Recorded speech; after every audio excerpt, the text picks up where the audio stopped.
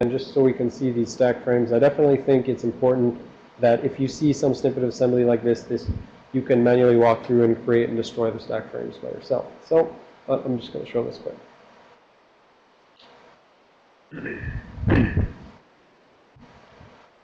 Over to the board. Now this is a very simple example. It doesn't have local variables, for instance. So these stack frames are going to be quite simple. But we start out at main at address 401010. So that's where we're assuming this is the first address that it executes. The first instruction that executes, it does push EBP. And so we wrote this always as saved EBP. Right, so wherever EBP was when we got into this code, it takes that register and saves it on the stack. And when you save that on the stack, your stack pointer was wherever it was up here. But we know at this point, when that gets put on there, ESP points right here right now. Right? You push something on the stack, ESP is always pointing at whatever's on the top of the stack. So, and a refresher for people who didn't have this, I write my stack frames like this is the bottom, but this is high addresses. And this is the top, and this is low adders. Right? So I said stack grows towards low addresses, so our stack frame is going to grow this way. Other people write their stack frames vertical, growing up. Other people write them horizontal, going left or right. Whatever. Push EBP. Next instruction, move ESP. Remember, we're moving from right to left. Move whatever's in ESP into EBP. So right now, ESP points here. We want to change the EBP register so that it now, EBP has the same value in it as ESP. So they're now both pointing at the same place. They're both pointing at the saved EBP. Next, we immediately move into calling a subroutine. Now we said the side effect of the call instruction is that it pushes the address of the next instruction after the call onto the stack. So the next instruction after the call is 401018, right? So that's going to get pushed onto the stack. So we're going to go 401018. That gets pushed onto the stack. When it gets pushed onto the stack, ESP is consequently updated. Right? ESP now points there. And we have transferred to the code at sub, or subroutine, not subtract. All right, first thing it does is it issues our standard stack frame setup, push EBP, move ESP to EBP. All right, so whatever this was, we're just going to make up some number for it. We're having some concrete values. We're going to say it was 12FFD0 or something like that. It's going to take whatever was in EBP, and sorry, this is the address of that in memory, this location of stack in memory. It's going to take that, it's going to save that. So this is a new saved EBP, and it's specifically 12FFD0. And this is some, real number as well. It's whatever was way up there. We don't know what that is out of our stack frame. We do that, and then I'm just going to say we right away move the ESP to EBP. So ESP was pointing here when we did it. We're going to move EBP there as well. So when we pushed it, this pointed there. And when we did the next instruction, move ESP to EBP, that now points there. So now we're pointing here, and we said, like, these are always kind of like linked lists because EBP points at this one points back at this one points at that one up there. And so that's how that's when debuggers do commands like, print stack trace, print to show you what function you're currently in. They're walking this list, and then they're looking at this instruction pointer that they assume is going to be immediately before the stack frame, and they're saying, which function is that from? And then they say, you were in main right here. Okay. All right, so the only thing we just did the subs, move ESP to EBP, and then the only thing it does is move hex beef to EAX. All right, anyone remember why it's moving it to EAX based on that C code? Yes? Yep. Per convention on X86, EAX is the register used to store your return values. So in the C code, we see we're doing return hex beef.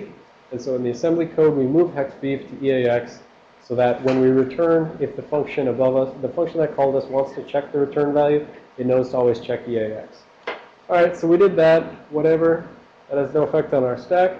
Now we get to the next instruction, pop EBP. That's, we're starting to tear down the stack. We're doing pop EBP and return. All right, so the first thing, pop EBP says take whatever's on the top of the stack. ESP is currently pointing here. Take that and copy that value into EBP. All right, so we're popping it off the stack. So ESP is getting updated to point, updated to point here.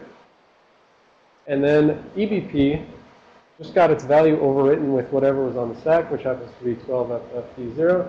So EBP now points there. And then finally, we issue the return instruction. That says whatever ESP is pointing to currently. I'm going to take that off the stack and put that into EIP. All right, we said EIP, you can't just like manually do a move instruction on. The only way to change EIP is to do calls, returns, jumps, that sort of thing. All right, so pop, or return rather. Return takes whatever's in ESP, which is right there, pops it off of the stack. So for a pop, ESP gets updated, and then, you know, that gets set into EIP.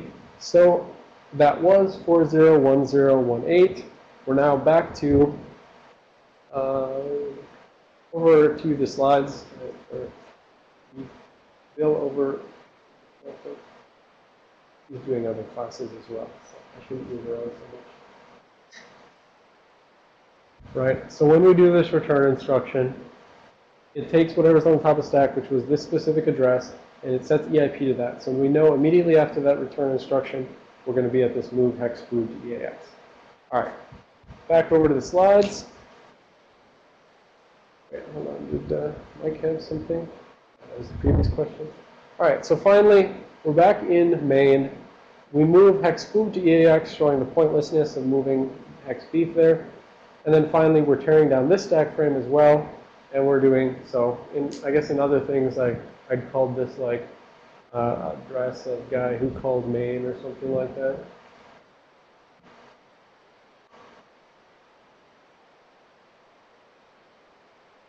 Address of instruction after call main. That was also on the stack at the time that we got into this thing, before we even pushed EBP, right? So we're at the pop EBP, so we take this right here, pop that off the stack. So ESP now points there. EBP points up here, wherever the previous stack frame was. And then finally, return says whatever ESP is pointing to, pop that off the stack, and then go back to that address. And we said that address is the address of whatever code called main, because typically on Linux or Windows, there's going to be some C runtime initialization or something that occurs before you actually do the call to main. So in reality, when you start the thing up, it starts initializing your libraries, and then when everything's set up, it goes, call main. And so obviously, you can return from main. Back to that. All right. Any questions on that? Any questions on the setup or teardown of the stack? All right. On we go, 1 hour into the real stuff. This is what you're going to learn. I'm pretty sure on this picture, we cover everything except this XCR0, which I don't know what that is even. And, yep, I'm pretty sure we cover everything except that one thing. So, by the end of this, you'll know that. Isn't that nice? Pause for effect. Can someone please say this is madness? Yes? This is madness! This is X86! No, intermediate X86! Right, and as a nerd, you shouldn't accept this ridiculousness, because you definitely didn't say it at this point, right? That's obviously during the end of the battle, but the messenger actually said it much earlier, but I couldn't find any pictures of him shouting at the messenger that were big and high quality and stuff. So that was a Google Images fail. And also I'm lazy and I didn't want to go out and get a screenshot from the thing. All right, so this is actually supposed to be your morning warm-up. This is just going to introduce you to a new instruction which has some utility. So I hope someday, these classes actually, get used by other people, and then they have like a remix video of me like shouting. This is. All right. So CPU ID is CPU feature identification. So this is an instruction which tells you what features your CPU currently supports. Because as time goes on, they keep adding more features. And so if you want your code to be, you need your code to not just assume that something's going to be there, right? So when you have code which is meant to run across many things and be backwards compatible, etc., you need to check before you try to use some features like hyper-threading, or whether you even know you can go, whether it's 64-bit or anything like that. Especially hardware virtualization, right? It should be a quick and easy check if you write a hypervisor to not try to start your hypervisor using the hardware support for virtualization. If you just check and see it's not there, then you got to either use software-based virtualization or whatever. All right, so CPU ID instruction doesn't have operands like some other things like add and move, etc. In that sense, it doesn't have operands in the sense that when you actually call the instruction, you'll see any operands to it. It implicitly is always taking whatever's in EAX and doing something based on that. So you set up EAX before you issue CPU ID, and then based on whatever's in EAX, it's going to look up different information for you. And when it looks up that information, then it spits it out to EAX, EBX, ECX, EDX. So assume that before you issue CPU ID, you need to set EAX, and after you issue CPU ID, assume that A, B, C, D are all going to be overwritten new information. All right, and so there is a minor thing here which, ostensibly you shouldn't really ever have to worry about, but in reality, just to be, let's say you're running some software that you're going to run on early model 486s, you need to know whether you can even issue the CPU ID instruction. So it turns out that Intel added the ID flag to the eFlags register.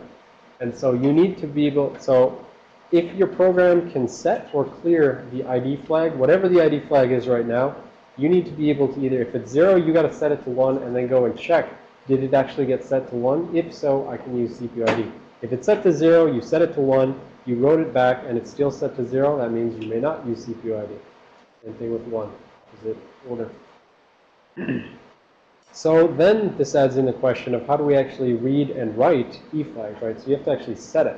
So previously we only heard of eFlags in the context of you do an add, and if the result is 0, the 0 flag gets set, right?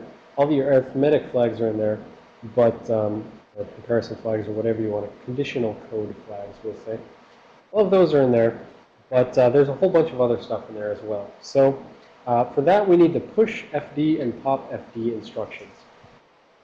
So push FD is pushing the flags onto the stack, and specifically, we're using the D prefix here because to specify we want to push the D flags, or sorry, D word size D flags onto the stack, because like EAX and EBX and ECX, there used to be a 16-bit version back when Intel was only 16-bit, called flags rather than eFlags. That was 16 bits. Turns out, although these all have the same opcodes, and we had talked a little bit in the last class about how you deal with ambiguity. Sorry, people on the thing, I was just pointing at all those C9Cs. Although these all have the same opcodes,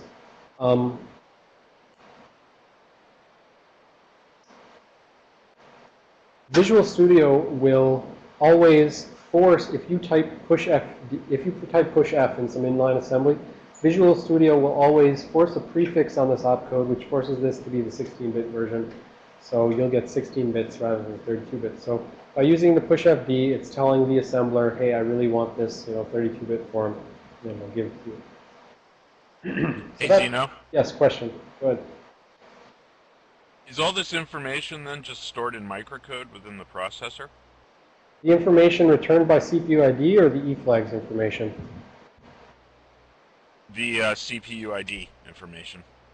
That's a good question. I don't know whether it's stored in microcode, but that would sort of make sense, but I would call it microdata. I don't know.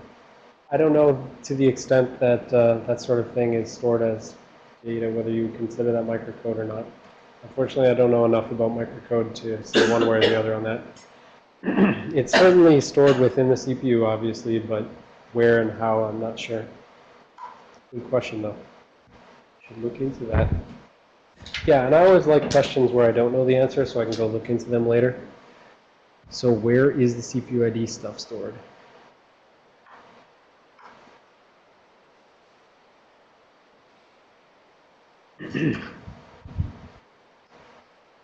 All right. So on so push just takes your 32-bit push FD takes your 32-bit E flags register, pushes it onto the stack just like anything else. Pop FD, same thing. It just says whatever's pointed to by ESP right now, take that, read it off the stack, stick it into the E flags register. There are a couple of flags that you actually can't set, which I think we'll get to late in the class. There's some flags which, for security purposes, you don't want ring 0 or ring 3 code being able to set. So later on, when we get to that, we'll talk about it. But most of the flags can be set just by pushing and popping. Yes. So given that the difference between pop F and pop FD appears to be whether you get the uppers X, which bit is the ID flag? Yeah, I should have put that into the slides. I keep like always thinking to put the CPU ID or the E flags into the slides, but you know, you're old enough now that you can handle the manual. So I will show you where the. So in the previous class, we said we only want you to think about there being a couple of E flags and everything else. Don't care. Let's find the E flags, shall we? All right, U-flag.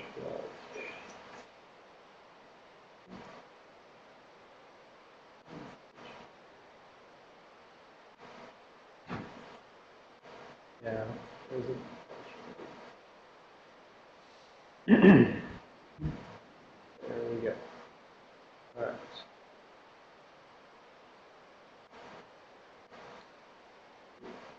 All right, so this is the E flags register. Where is it? One. Yep, there it is. All right, so so yeah, all that stuff that we talked about before, carry flag, parity flag, auxiliary flag, zero flag, sign flag, those are all your typical flags which get set. Those bottom, 8 bits, those are plus some reserved ones. Bottom 8 bits, only like 5 flags. Those are set for all your arithmetic operations and, in some other special cases as well. Trap flag we're going to learn about later. That has to do with debugging. Hold on one second.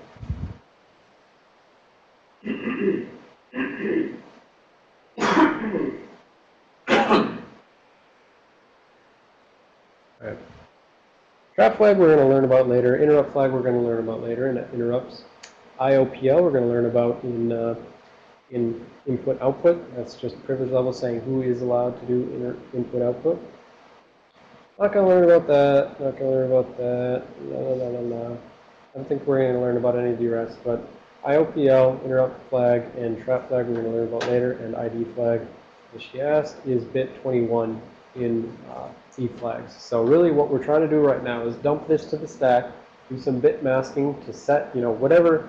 And so that's what I'm going to skip the actual code for this because it adds, unnecessary complexity, right? But we obviously, it says to set or clear the flag. So we need to go to the flag, check whether it's 0 or check whether it's 1, set it to the opposite, write it back, read it again, see if it got set to the opposite or not, and then if so, yes, we may use CPU ID. It's always going to succeed here, but you can go look at the code later, but it's really just, running through the combinations of if it's 0 now, do this, if it's 1 now, do that.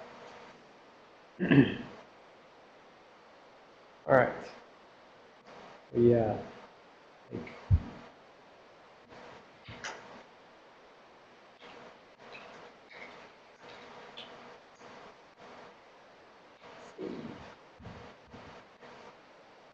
All right, so back to CPU ID. Assuming we can set or clear the ID flag, we can use CPU ID. So what can we get out of that? All right, so in the simplest case, if you give EAX as 0, you set EAX to 0 immediately before you issue CPU ID.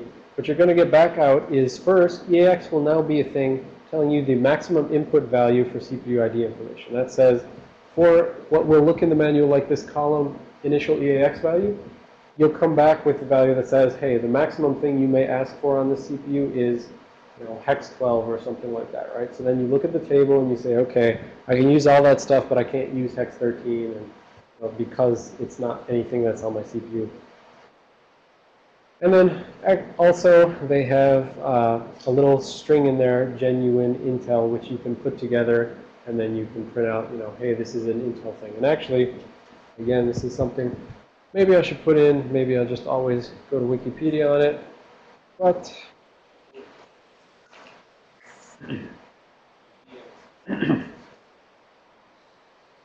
so on other models, so you can tell, for instance, what brand of processor you're running, because other models will have these instead of genuine Intel, right? So AMD is better, authentic AMD, Transmeta CPU, rise, rise, rise. The smaller. That's right, I like that. These are good. The other vendors are very exuberant. Yes. Well, you know, they're the upstarts, right? All right.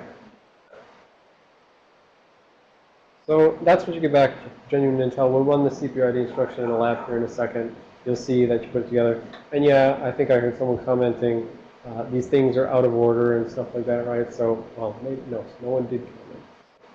And yeah, so it's, you have to put EBX, EDX, ECX for whatever reason. All right. And so there'll be some other stuff in the CPU ID. I think I'll show that in a second after we run the lab, but I'll show some of the other sort of information you can get out of it. All right, so this is our lab.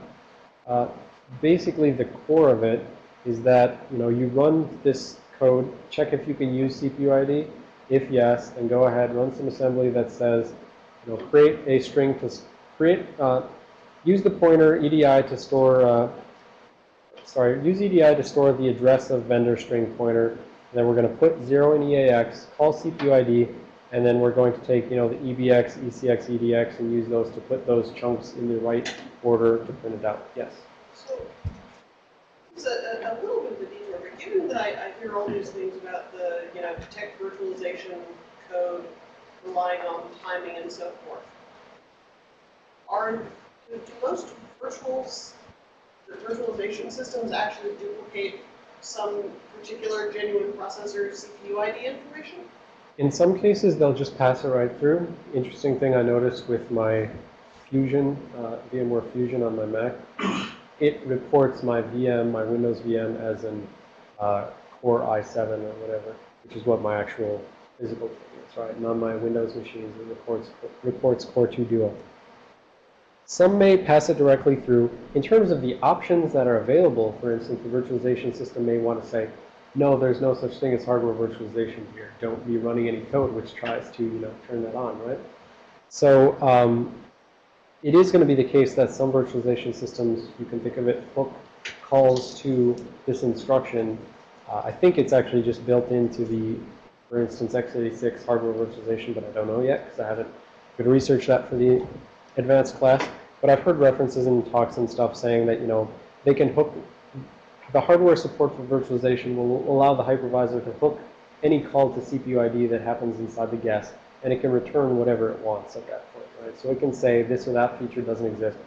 Heck, I've even seen in like some of the VMware preferences, I don't remember what version, it'll say things like, yeah, export the NX bit or something like that. So we'll learn about NX later, but it's just the bit that's used for doing non-executable memory. And so the hypervisor will actually tell the guest VM, sorry, there's no such thing as this non-executable memory support.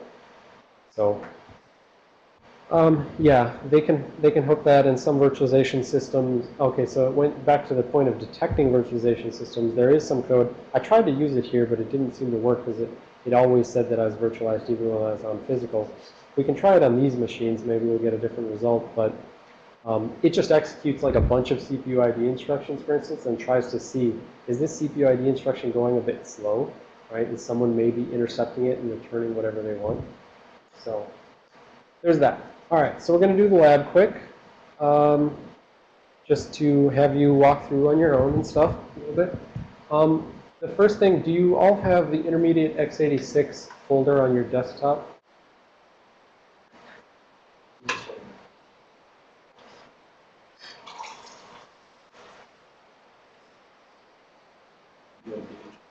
Okay, hold on. There was a question before on the chat where Dave was asking, whether a compiler would notice that the value returned from sub. So back in our example code where we had the, yeah, sorry Dave, since you don't have the mic, in the future tell Bill if, yeah, as he's doing now, but just tell Bill, please interrupt Zeno. His question was, in that previous stack example frame we saw, where we moved hex beef into EAX, and then immediately after we returned, we just moved hex food. He said, would the compiler notice that that's pointless and cut it out? Yes, absolutely. We always run unoptimized code examples in our things so that we have simple assembly, which maps very one-to-one. If we run the optimized version of that example, it literally generates the instruction sequence move hex food to EAX return or something like that. And I don't think it even makes a stack frame. So, question as well?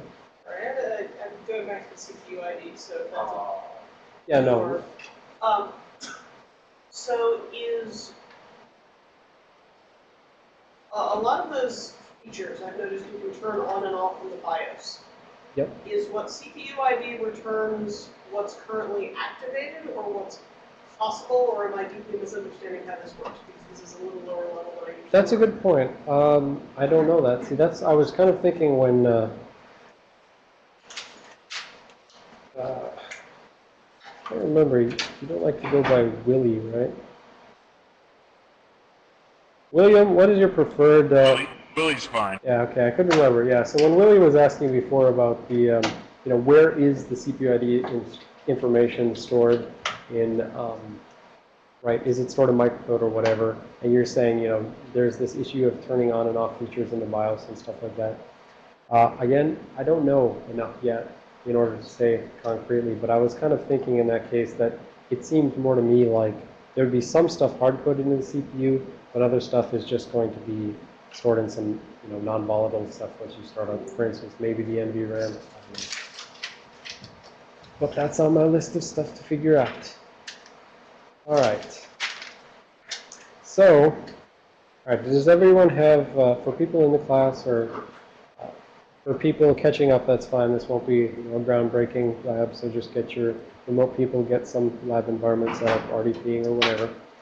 People in class, do you have the intermediate x86 on your desktop? All right, open that up. Go to intermediate x86 code. And then open the intermediate x86.sla. That's the solution file. Visual Studio will open that. It'll have multiple projects within it. I don't know how your stuff is going to look compared to mine. Hold on a second. All right, so when you're in Visual Studio, you've got up your Solution Explorer somewhere. I like it over here. You expand CPUID, expand source files, open up CPUID.c. And so this has all the set ID flag and all that stuff is, as we would expect, that's the complex stuff about checking whether you can set or clear the things. So the main thing is we're just going to go down to the very end of the code, set a breakpoint on return hex baseball. As a reminder, you set breakpoints by going over to the sidebar and clicking, and a little red bubble should appear, and that's setting a software breakpoint on that location in the code. Before we compile it, we have to set CPUID as the startup project. So right-click on CPUID actual project file, and then set a startup project. And then when you do that, it should appear as bold after that. All right, good, good. Yep. All right. So start a project, and then just go ahead and, you've got your breakpoint, so go to debug and start debugging.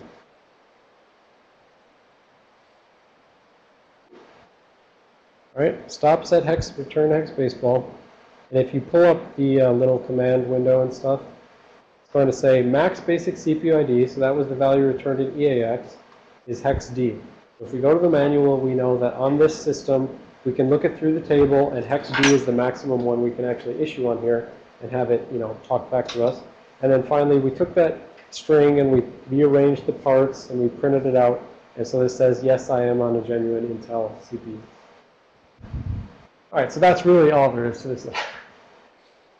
Not particularly groundbreaking, but the point is, now you know how you can issue the CPU ID instruction. You just need to, most of the time you don't even need to check. If you're not expecting to run on early 486s, just go ahead and set, set EAX to 0 and then issue CPU ID. But then you need to know how to interpret the results, and the only way to do that is by looking at the Intel manual.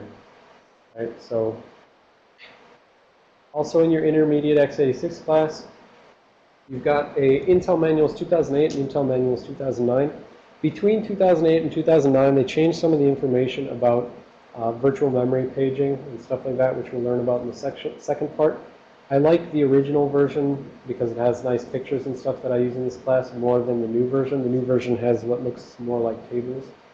So I prefer the Intel 2008 manuals. That's what all of your stuff in the slides is from the 2008 manuals, FYI. But right now we're looking for how do you interpret CPU ID results? How do you know what everything you can find out? So in this volume 2A, ASM A through M, go ahead and double click on that. And then you can expand the instruction set reference and expand the A through M. And then just go find the CPU ID.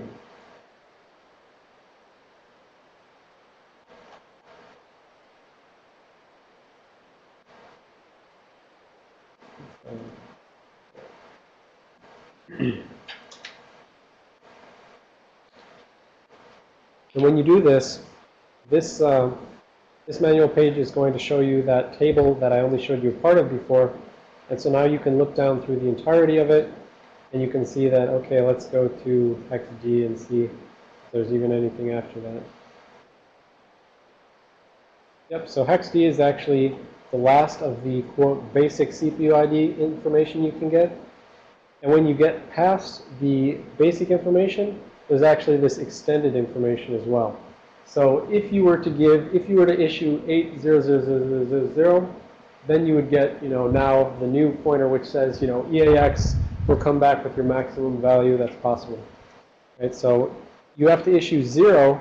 If the only stuff you care about is in this initial part, 0 through D, then, you only need that. But if the stuff you care about, like, for instance, whether or not syscall sysret are available, then you need to call some of this extended stuff. And yes, we don't know what syscall and sysret are. This one, actually, this is the one I like. Processor brand string information. Very useful. And what it boils down to is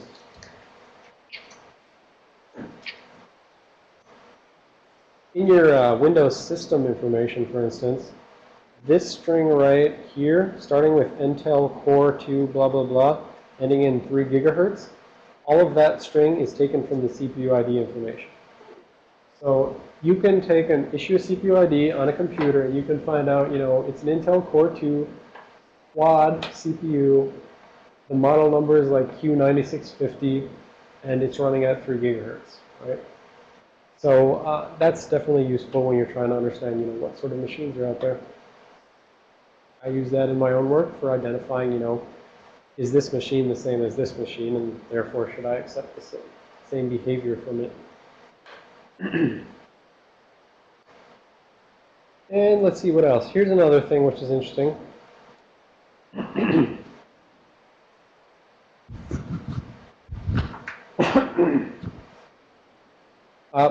Virtual and physical address sizes. Sorry, hold on. Be right back.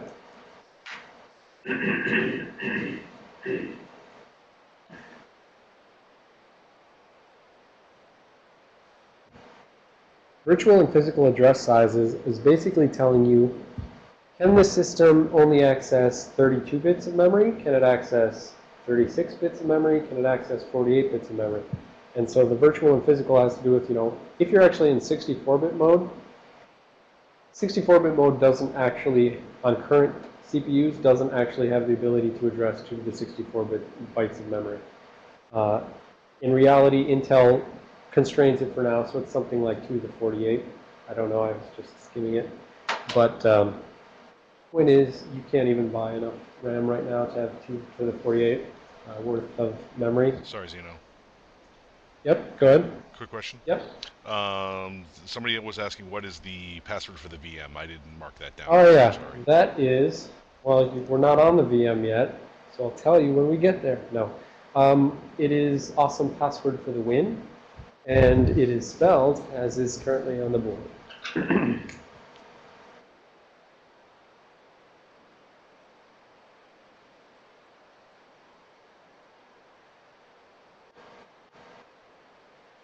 Capital A on awesome, space, password, space, capital F, capital T, capital W, exclamation point. Awesome password for the win. All right. So yeah, anyways, back to that physical and virtual stuff. Yes, good point. Thank you. It basically is telling you right now how large of memory space you can actually address on your computer.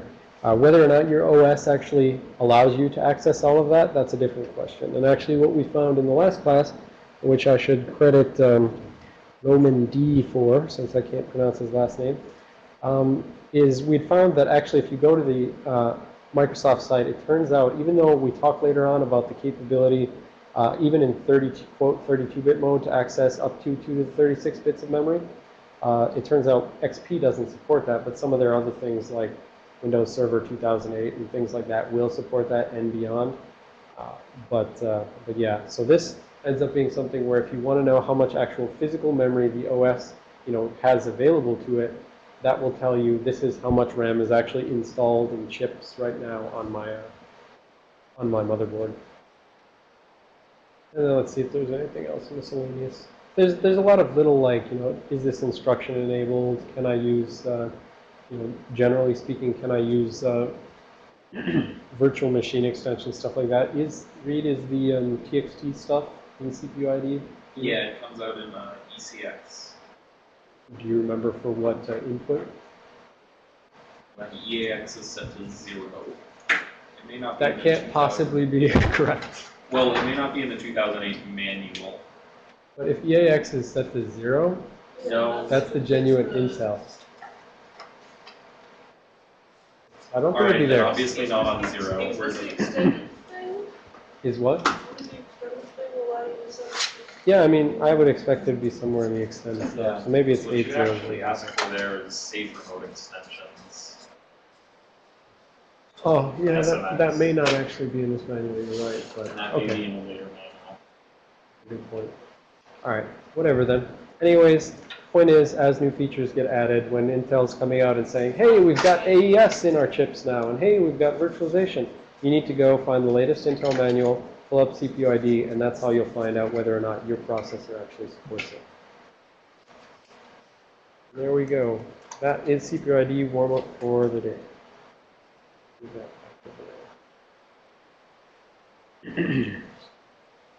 Anyone have any other questions on CPU ID?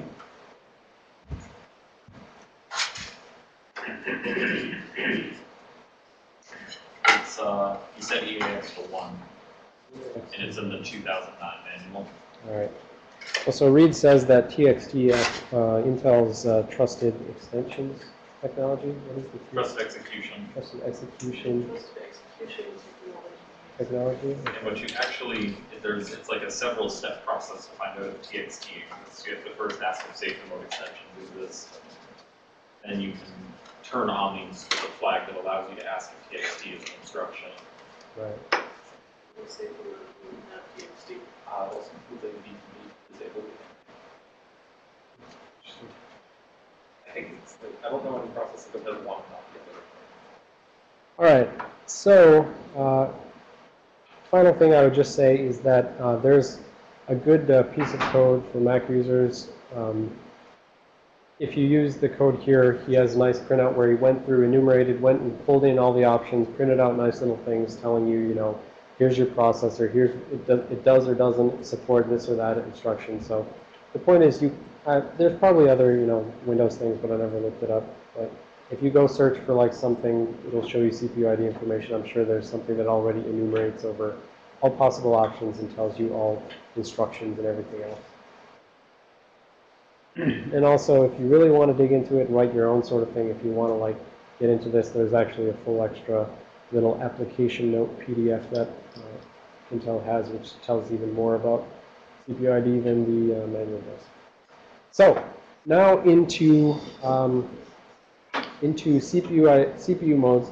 So what we're going to do right now is we're going to search. So we're going to talk about where rings come from. When you hear ring 0, ring 3, kernel code, user space code, we're going to kind of shimmy our way towards figuring out where that all comes from. All right. So the first thing you need to know is that in the beginning there was real mode and it was suck.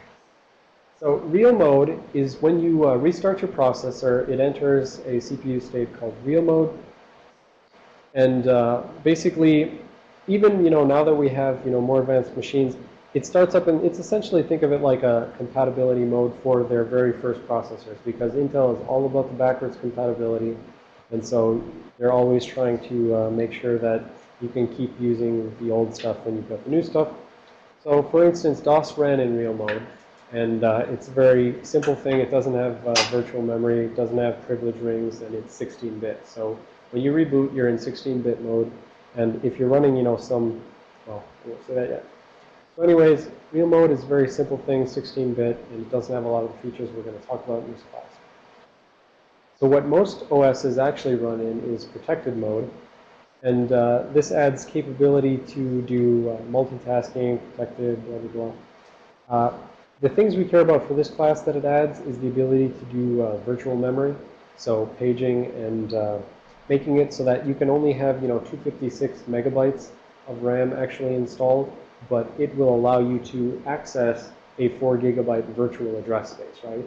And if you didn't have virtual memory, that would mean you could only ever access addresses within that first 256 megabytes, right? And so that's what it means to have virtual memory. It's saying I can access memory anywhere, but secretly behind the scenes, those virtual memory addresses get mapped to whatever physical addresses happen to be available. And that's going back to that CPU ID. When I said it's telling you your physical address space, if you only have 256 megs of RAM installed, it's going to tell you in that. It's going to say, look, you can only access 2 to the however many bits equals 2 to 56 megabytes. So one thing I'm pointing out here is just that in protected mode, there is a thing called virtual 8086 mode, but it's not, Intel doesn't actually really consider that a full processor mode. It's more like a backwards compatibility thing. So you're in protected mode and you've got the benefits of virtual memory and stuff like that. But let's say you want to run some old DOS programs in Windows 95 or Windows XP, something like that. What the OS or what the processor is doing is being put into virtual 8086 mode so that as far as those old DOS 16-bit programs are concerned, you're in 16-bit having all the memory that looks like old-style real mode. But in reality, you're still in 32-bit. It's just you've temporarily dropped down. But you don't want to drop all the way from real to protected, because then you'll be losing a bunch of the stuff when you try to go back to protected. You'll have to recreate it all. So it's just a way to kind of drop down a little bit to trick old programs for backwards compatibility. Yes? Do you have any idea if that's sort of what Windows does when you ask it to run a program in compatibility mode for DOS? I'm fairly certain that is, because there was that Tavis Ormandy, I think it was, I can't remember whether he called it a virtual 86 mode exploit or whether he just called it DOS compatibility mode exploit, but it definitely was exploiting the fact that there was some disparity between the expectations in terms of how the OS is looking at things versus how this old virtual 8086 was working. I'd wanted to add that in, but I've never gotten around to really understanding the full details. So unfortunately, I can't put it in, and it would also make, we already have too much material, and we can't get into virtual 8086 mode. So I just wanted to mention virtual 8086 mode or V8086 mode to say that it's there. It's sort of like a backwards compatibility thing to trick applications. It is what's used for things like compatibility mode in Windows, but it's not really technically considered a full mode, at least as far as the manual is. All right. So that's the main thing. Most OSs run in protected mode, but I said that when you reboot the computer, it starts in real mode. Therefore, that means there is some initial bootstrapping code which gets you out of real mode into a protected mode. System management mode, on the other hand, is something which became, was kind of neglected for a while and no one paid attention to it, but it became popular starting in 2006 when Louis, I don't know if I'm pronouncing his name right, but Louis Duflo wrote a paper on how you could bypass some of the OpenBSD kernel protections using system management mode. So OpenBSD, even if you're in the kernel, it's still trying to protect itself within that. But the issue is with system management mode, it turns out, so we said the kernel OSs are running in protected mode. System management mode is actually more, you can think of it as more privileged than protected mode in that when you drop down to system management mode, it's sort of like real mode in that, you know, it doesn't necessarily have paging unless, I think, what I've been getting from presentations that have been coming out is that you can still set up your own basic paging to use it, but so it can kind of access virtual memory, at least to the extent that it can access all physical memory. But the point is with SMM, it can access all of memory, and there's hardware support for locking down SMM so that OS and hypervisors and stuff like that can't access it memory. So you set some code into SMM, you let it run, and then like the BIOS will set and say, lock this code down. No one may ever again, you know, read or write this memory. The only thing that can happen is when you get one of these SMM interrupts, the SMIs, or system management interrupt. When you get an SMI, it vectors into the code. It starts executing whatever you've already put there. And when it's done, it just returns back out to the rest of the OS. So whatever code is already there when it gets locked down can execute as much as you want and access all of memory. But the OS can't, you know, read or write to that code. So think of it like in the OpenBSD point, the OpenBSD paper, the issue is he got into SMM, and because he was in SMM, he could read and write all physical memory. And if he can read and write all physical memory, he can just, you know, go find the OpenBSD kernel protection stuff, you know, find that memory, flip bits, you know, turn it off, make it so that it's functionally negated. And the same issue will recur with things like virtualization, right? So although you can use hardware-based virtualization to make it so that, you know, my guest OS can't screw with my hypervisor, if the guest OS can break out to it, you know, if the guest OS can get to system management mode, it's now running code which can read and write all physical memory, and that means it can read and write the hypervisor. So there's been exploits where, you know, you're not supposed to be able to get into SMM once the BIOS locks it down, but there's been exploits which have been found which exploit like caching and other just chipset specific problems in order to have the attacker get into SMM, at which point they're more privileged than anything else running on the box. Yes. So there's also the secure mode that TXT brings in.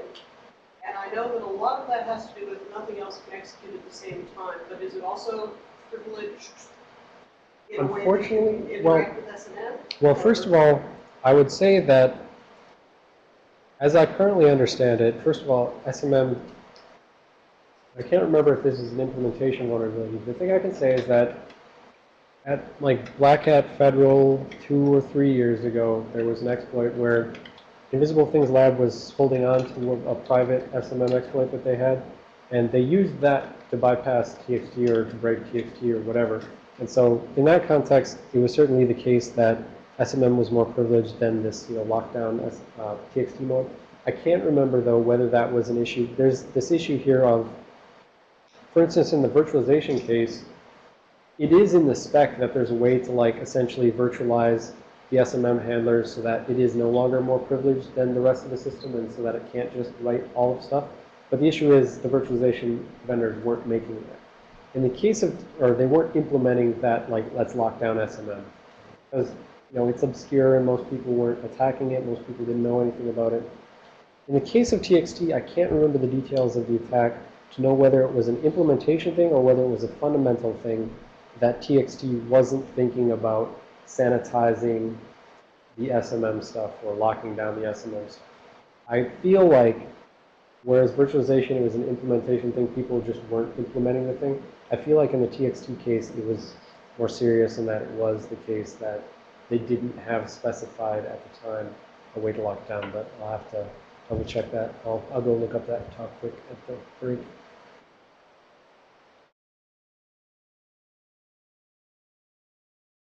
Right, so there's kind of two ways to get into system management mode. One, modify the BIOS, because the BIOS is the one who actually loads up the system management code and says lock it down. Or two, have some exploit type thing, which allows you to read or write things. So there's been like 2 or 3, I can't remember whether it's 2 or 3 sort of actual exploit type things. One was caching one was the chipset one, and stuff like that. I think I have links. I don't remember, but they're definitely in like my proposal for research like 2 years ago. Yeah, so the main point is I wanted to mention SMM because it's becoming more popular due to the fact that it's more privileged than other stuff. It's definitely a target for you want to get there, and then you can do whatever you want. You can break up. I mean, if you get into SMM, you have functionally a hypervisor escape vulnerability, right? All right. Yeah, but that's going to mostly go in the advanced class because hopefully we're going to be learning a bunch of stuff about this and TXT and stuff like that, right? The point was let's learn some stuff about this so that we can present the stuff more widely in the future. I like this picture because it reminds me of like a tripod from Invasion of the Tripods, or if you remember Batteries Not Included movie from the 80s with the floaty little aliens that are just big heads like this. It looks like that too.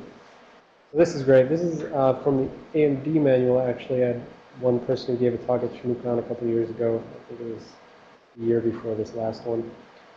He had this in here. I never look at the AMD things. I don't believe an equivalent to this exists in the Intel documentation, but it's a great picture because it says, when you get a reset, all roads lead to real mode. Right? So this is the state machine. Oh, and hey, Jessica, this is a great state machine example you could use for your FPGA class as well. When you get a reset, all roads lead to real mode. You restart the processor, you're in real mode. If you want to get from real mode to protected mode, there's this CR0, it's control register 0. There's a PE flag for protected mode enable. You set protected mode enable to 1, and bam, you've now moved into protected mode, and you can use whatever capabilities exist there.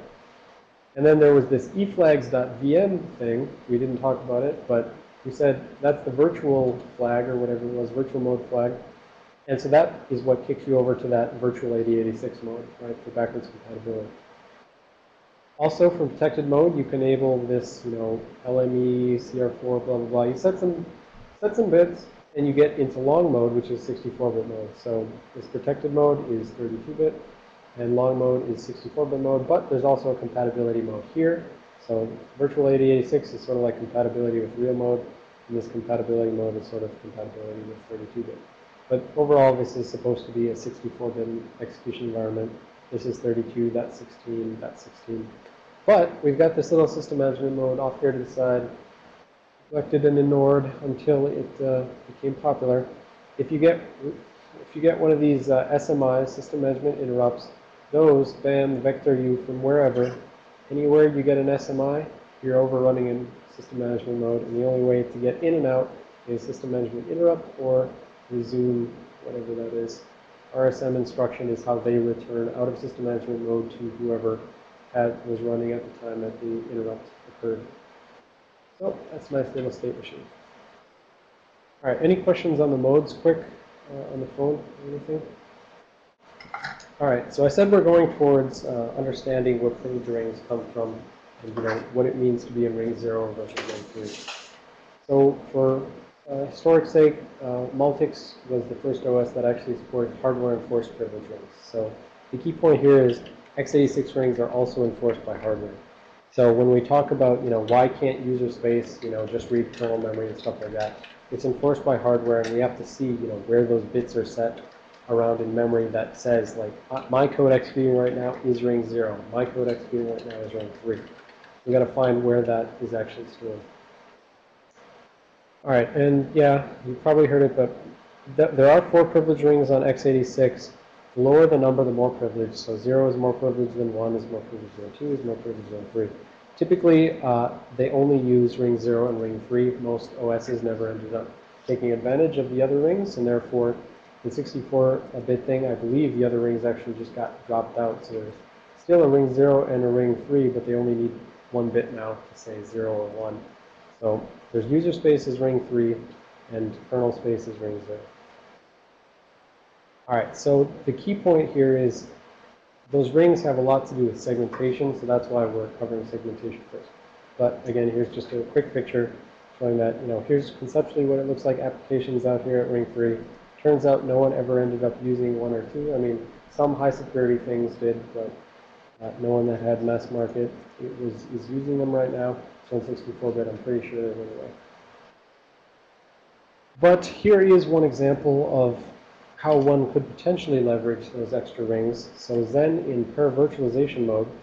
So paravirtualization is something that was made popular by Zen, and it refers to when, instead of trying to just transparently use the OS as is, for performance and security reasons, you potentially want to make it so that the OS is hypervisor aware, so that instead of the OS going to reach out and try to touch the hardware directly, as it's used to all the time, instead it gets an API to access the hypervisor, and only the hypervisor is allowed to access the hardware because it's managing the hardware for many different OSs that it's virtualizing, so you don't want them stomping all over each other. Like, if every OS can directly control, the one control register 0, they're going to be stomping all over each other.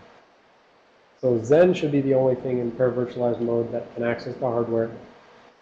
The guest OSs are modified so that they're Zen aware, and then the guest OS is deprivileged so that it runs in ring 2 rather than ring 0. And so if it tries to execute some ring 0 instruction that can only be executed from ring 0, it'll cause, a trap or a fault or interrupt or whatever, and the hardware is going to kick it up to ring 0, which is Zen, and Zen will handle it. Yes. This may be a premature question, but what's actually the difference between level 1 and level 2 in terms of privilege? I don't believe, well, other than the fact that if you had some code running in level 1 and if you had some code running in level 2, 2 would be more privileged. But in terms of between them versus 0 or 3, well, functionally I would say how it works is there are some places in the system where only ring 0 can do something. There are other places in the system where 0, 1, or 2 can do something. So 0, 1, and 2 are still considered supervisor level thing when we get to virtual memory. And so 3 is definitely always, the least privileged. But in terms of supervisor, for instance, which is the only place I've ever seen something that's not, strictly ring 0, for supervisor mode, 1, 2, and 0, 1, and 2 can all do the same thing. So there's no difference there. So it really wouldn't matter whether they're 1 or 2 in this sense. The only place I could think of where it might matter is when we get to that IO privilege level field in the E flags. That can say, like, only ring 0, 1, or 2, or 3 can access input, output. And so in that case, you could say, look, only ring 2 or 1 can access IO, and therefore 2 can't. So you could break up some granularity, but for all intents and purposes, 0, 1, and 2 are most of the time just all privileged. It's just that no one. That's the basic thing. All right, so we have to understand segmentation. So here's a nice complex diagram, which the reality of the situation is not as complex as this, but this is sort of a conceptual thing. So I'll do it on here because it makes it easier on Bill.